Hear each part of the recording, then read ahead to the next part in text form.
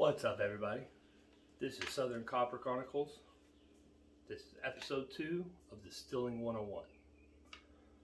Today I'm going to go into the equipment you need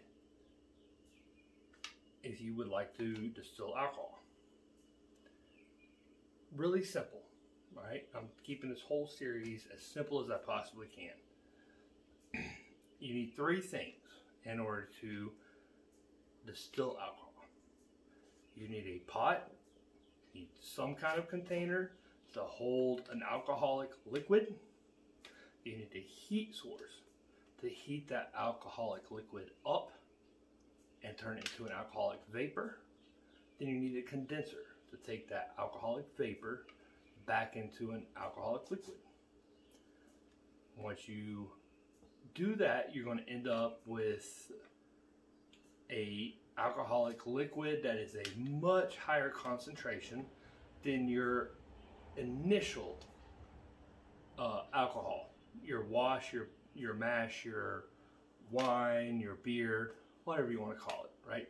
You're taking something from around 8% to 20% alcohol, you're turning it into something that is,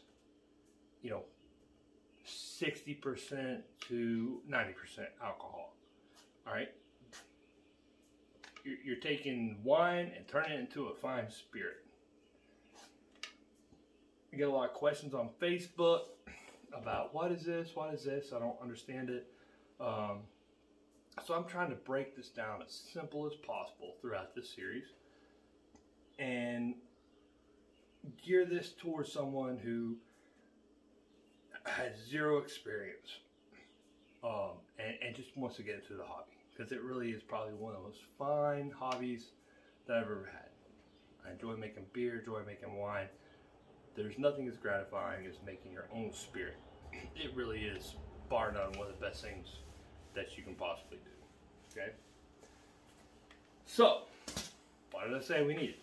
We needed some kind of vessel to hold our alcohol, or our alcoholic fermented liquid. Right? Grain, sugar, whatever it is, we ferment it. This is my pot. This is the first thing you're going to need. A couple different forms of pot. You can have a badass 50-gallon copper pot. This one here was built by Rocky Point Copper Stills. You can have something you bought on Amazon that's 5 gallons. Still going to work. Still going to be fine. Tinker, you take a stainless steel beer can or beer keg. This is one from about 15 years ago I built. I'm going to be doing a whole other series on taking a stainless steel keg, turning it into a still efficient, relatively inexpensive, cheaper than your big copper pot. So you have to have your pot. This is a smaller pot, stainless steel pot, milk can pot, whatever. Something that is vapor tight, liquid tight, that's going to withstand the heat and hold the vapor to concentrate the alcoholic liquid into a vapor. I have seen, just on a quick side note, people ask, what about aluminum? Why can't I use a big aluminum pot? They're a little bit cheaper. Alright, aluminum is not going to kill you. Some people are like, oh no, it's dangerous. It's very dangerous to use aluminum. Not so much now. 50 years ago, probably. But your aluminum is going to throw off a bad metallic flavor because it's an alloy, and you're going to get this really, I've tried it, you're going to get this really thick black buildup where your alcohol vapor contacts your aluminum. It's going to taste like the most horrible tin can you've ever had. Don't try and use anything aluminum. Only use copper, only use stainless steel for your main pot, for your still, okay? Just want to throw that in there, and it gave me an excuse to get a drink. So now my pot, right? So I'm putting a liquid in this pot that contains alcohol. It's my mash, it's my wash, my beer, my wine, whatever I'm using. What do I need to do with it then? Well, now I need to heat it up. A few different ways now to heat it up. Old school, traditional, wood. Hey, you use some old oak, hickory, whatever, build a little bed of coals, heat it up. Going to do the trick. That's how I grew up doing it originally. Easy to get too hot, easy to scorch the liquid, and for most people, it's not really logical because people can't really start a fire in their garage. Next most common thing people use is a turkey fryer. This is a very old one I used a long time ago. There's newer ones that are much more efficient. You know, hook up a grill bottle and heat it up, let it go. Again, it takes a while. It takes, you know, to heat my 50-gallon pot up with propane, it's going to take 3 or 4 hours because you can't just, you know, blast the propane because you're still going to scorch the liquid that's in here.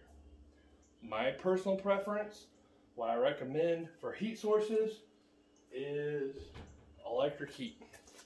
You can build your own setup. I'll zoom in here just a little bit. Build your own setup. You can buy one if you'd like one. This is an electric spirits distillation controller box. 11,000 watts. Uses ultra low watt density stainless steel elements. You know, very efficient, very small chance of scorching.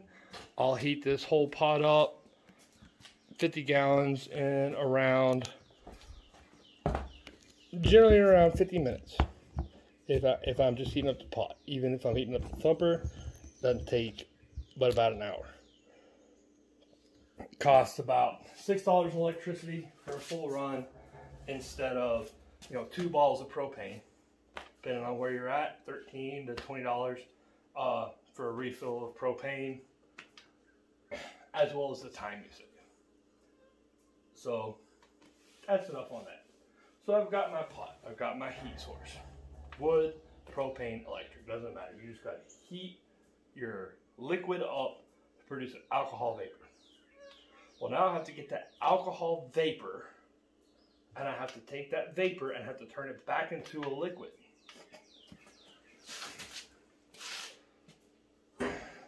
This is one of my favorite types of condensers.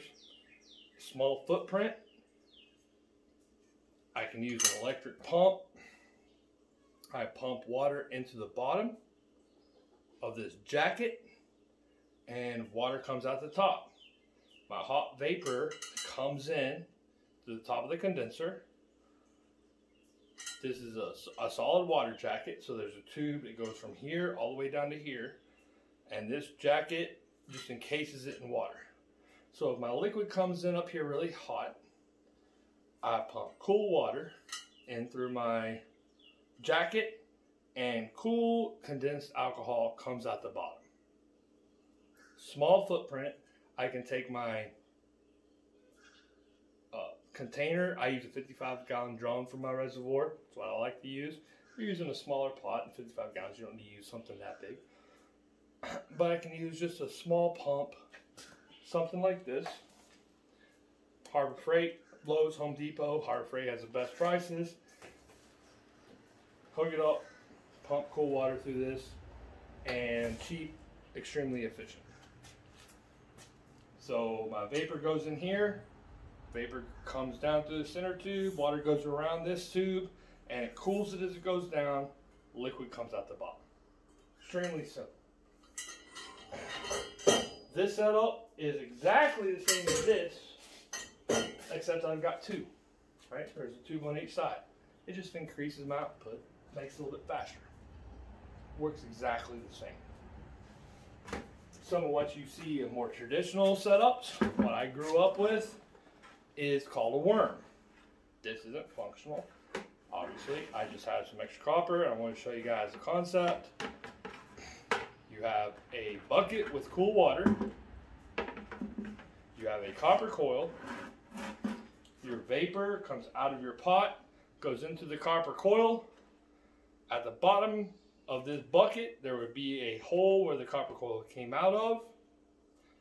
So your alcohol vapor goes in here. This is full of cool water, and it causes the alcohol vapor to condense as it goes down in a spiral. It comes out nice and cool in a cool condensed alcoholic liquid. Nothing wrong with worm. A worm works very well. I just prefer having a smaller footprint and keeping all my water, my cooling water outside, make less of a mess. We're going to get into other episodes where I'm going to more condenser types, how to build a bigger shotgun condenser, and go into some of that. But for now, for the very basic purposes of this 101 series, I've got a pot, I've got a heat source that goes in my pot, under my pot, heats my alcoholic liquid, turns it into an alcoholic vapor. That alcoholic vapor then goes into a condenser and gets cooled back into an alcoholic liquid. Now you see a couple other things sitting around here. Since this is the equipment portion, I'm going to talk a little bit about it. So this is called a Thumper. What it does, it will increase your proof and your output. So I'm heating this alcoholic liquid, and inside of my Thumper, got a couple inches of alcoholic liquid in here. Once I heat this up, it goes through the steam, travels through my Lint Arm, the section from your Thumper to your condenser, or from your pot to your Thumper, or from your Thumper to your condenser is called your Lint Arm. So I'm going through my Lint Arm. This tube goes all the way down almost to the bottom of my Thumper. All this hot steam, this concentrated alcohol steam, is now going to heat this liquid up in the Thumper. Once the liquid in this Thumper heats up enough, it's going to start to produce vapors. The vapors, are they going to rise? What do we have to have? We have to have a heat source, or a holding tank, some kind of container, a heat source, and a condenser. So we have one heat source, then we have a second heat source, using the first heat source, and these vapors come up. So now all these alcoholic vapors going through here have hit the liquid, they've condensed. So now this is a much more concentrated alcohol.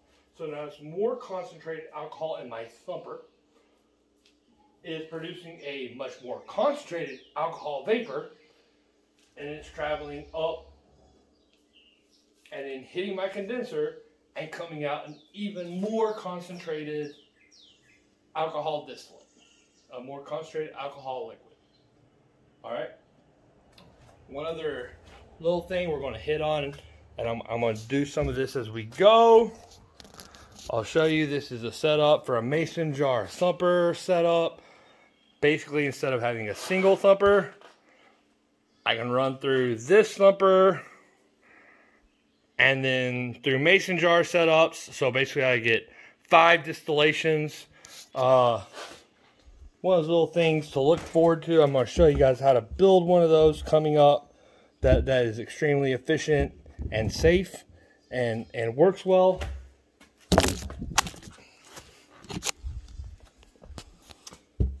Yep, I just dropped it. Don't worry about me.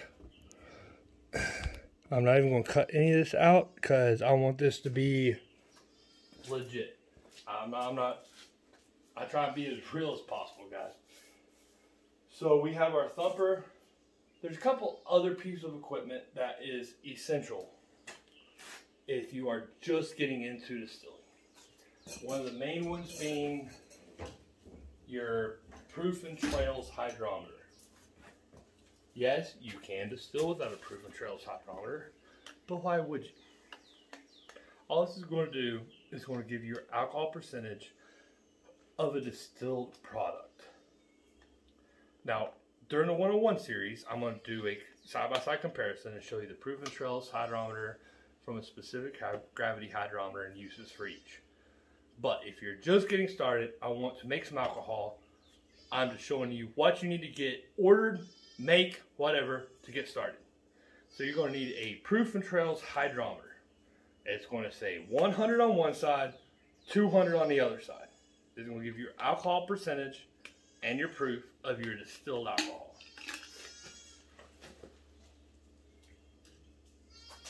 So let's just recap real quick. The things I'm going to have. I'm going to have a pot. I'm going to have a heat source, electric, propane, wood, and I'm going to have a condenser. It can be a Liebig style condenser. It can be a worm. It can be a super fancy shotgun condenser, which I'll show you guys how to use later. For any of those condensers, you're going to need water to cool to run through the condenser, to cool the vapor back down into a liquid, and I highly recommend a hydrometer. So that's the basic hardware. There's a couple other little fancy things that make things a little bit easier, help out, but this is stuff you have to have. I'll get a little bit more in depth on some of the other fancy hardware with the defumigator, side glasses, some of the nifty cool guy stuff you have to have. You don't have to have it to make your first run of good tasting alcohol. You have to have a pot, a heat source, and a condenser. That's it. If you have any questions, check me out on Facebook, Southern Copper Chronicles. If you'd like more information on the electric controllers, check me out on Facebook at Electric Spirits Distillation Controllers. And drop comments. If there's something that I didn't clarify that you don't understand in this video, hey, just put it in a comment. I'll fire the camera back up and I'll clarify it and explain it. Nothing wrong with one extra video in the series. Alright, I'll be doing this series for about the next 3 weeks. Expect a video probably every 3 to 4 days. We're going through the whole process. Tomorrow or the next day, I'm going to be going through the equipment, hardware you need for making your first mash. And then I'm going to go through a recipe I know works that's extremely easy without converting any grains. You can get stuff pretty much anywhere. And we're going to start our first mash. So just stay tuned. Please like and subscribe to the channel. That's going to help me do more advanced videos and get things rolling to help the community out even better. And I very much appreciate y'all watching and listen to my rambling, listen to my goats and my peacocks, and hope to see y'all here in a couple days. Thanks, guys.